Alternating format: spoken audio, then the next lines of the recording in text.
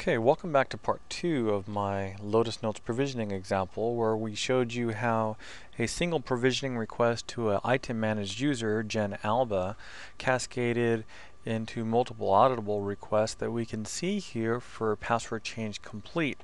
So the part 2 here will then show you how the user can then submit a password change for themselves via the ITIM self-help user interface and not have to have anyone's help in regards to a delivery mechanism for passwords so that they can help themselves and no one will know their password when administratively reset through the system. So what we're going to do here is we're going to go over into the ITIM interface for self-help, and we're going to note one thing before we do that.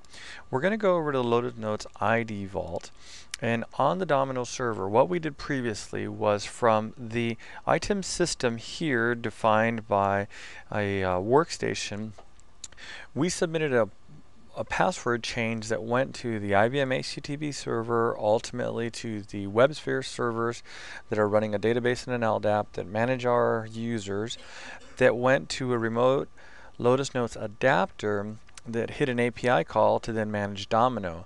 The result of that was a success, and the outcome for the target user was their Lotus Notes ID file was synchronized to their workstation when they actually logged into the workstation.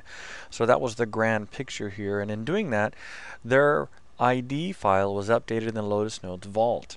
So when we go back and we look at the vault, we'll see here that this user had a new timestamp change. And if you look at part 1 when we got to this screen, it was 1037 when the ID vault value was updated previously, and now it's at 1049. So we know that the vault got updated, and I just wanted to point that out. So in this example here, we're going to have a user that's going to go out there and help themselves. The self-help user interface is something that comes with the ITIM product already, and you just have to enable it and run it. What this does is it allows a user to help themselves. Now, the only way to access a computer is to log in. You've got to have a password. So you have to have an entry point, whether it be a portal page that has a username and password set to the month, or it is some guest account, and I know that's taboo in this space, but you've got to have a way in, right? You've got to let the user get to a keyboard, whether it's someone who allows them shared access or whatever the case may be, but you got to get to the screen. So you guys can figure that out, but let's see how it works.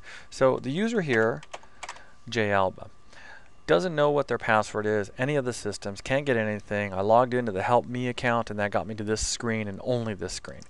When you click Forget Your Password, the ITIM interface will go out there and present you with one of your challenge response questions that you answered when you were onboarded to the system. And if you can successfully answer this question, then it will then allow you to then do a password change for yourself. So now it came out here and it gave me my password rules, things that I can do, and we're going to go ahead and enter a password here. IBM for Fern2P is the new password, and we're going to go ahead and submit that. Now I am the end user and I submitted this for myself. I managed a password change and I have completed that through the TIM interface. I didn't know what my previous password was, so I couldn't get in to do my job. Logged into this portal, got me here, told me my password change was done. I can get out of here, and this view is completely customizable, so you can just alter it from the UI perspective and only get one of the options here or all of them. It doesn't really matter. So let's go ahead and log out of here now, and we're going to go back to our client that we have here, and we're going to log in. So in the TIM side of it, we're going to show you the completed request after, but let's just log in now. IBM for Fern2P. That got me into the domain. So no administrator told me what my password is. I did it myself. Once I get into there, I can go ahead and go over to the Domino side and enter the same password. Now ID Sync took over and is in the process of copying the ID information over to my local workstation ID file and synchronizing those two. The fanciest part of that is that now when I log into the DWA account, since my HTTP password is told to synchronize, I get my webmail as well. So now all parts of this are completely done through the password change through TIM, and I, the end user, did it for myself. Nobody had to help me. I just needed access to the portal, whatever that is. Let's go back real quick to the TIM side on the administrative end of it, and let's just see how that audit trail will change here. Now note here that the multiple account password changes that were done by the system administrator. Let's go in there and see how they were done now and who shows up as the administrator of the request, right? Who requested the password change is really what we're going after. Because from an audit perspective, we want to know if admins are doing our password change for our users or our users helping themselves, right? Can they fulfill their own needs? Ultimately, self-sufficiency is what we want to gain here. So let's let these view requests come through, and we'll just do a request for all pending request. And again, the latency of the screens here is from the screen capture information that's passing back to record this demo here. So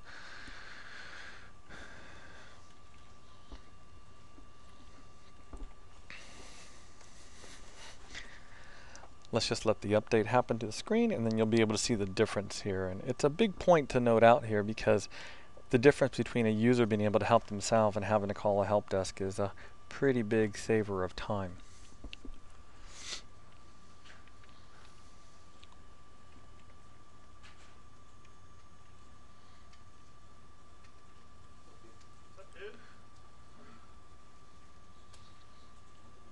Now, the view all request is going to show us some information here. First of all, of course, is the total account summary, whether the transaction succeeded or failed, or if there are any warnings or any problems.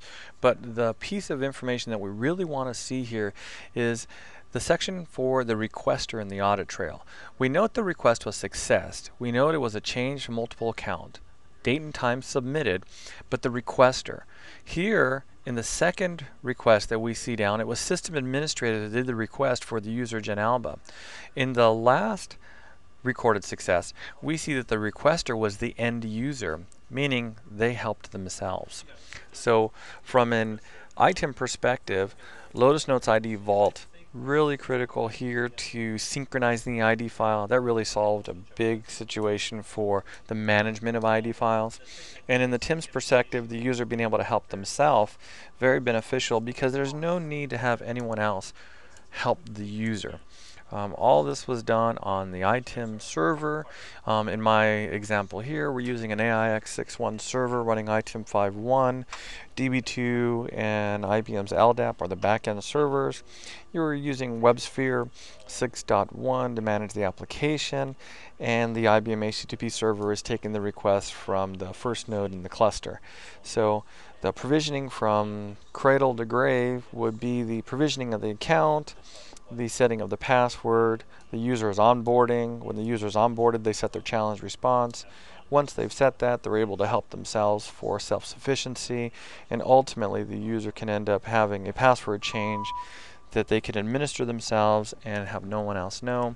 And when they don't even know it, the administrator can reset it, or they can reset it themselves. That's the end of part 2 of this example. If you'd like to see more, please use the contact information here to send us an email and let us know you'd like to see more of these. Thanks.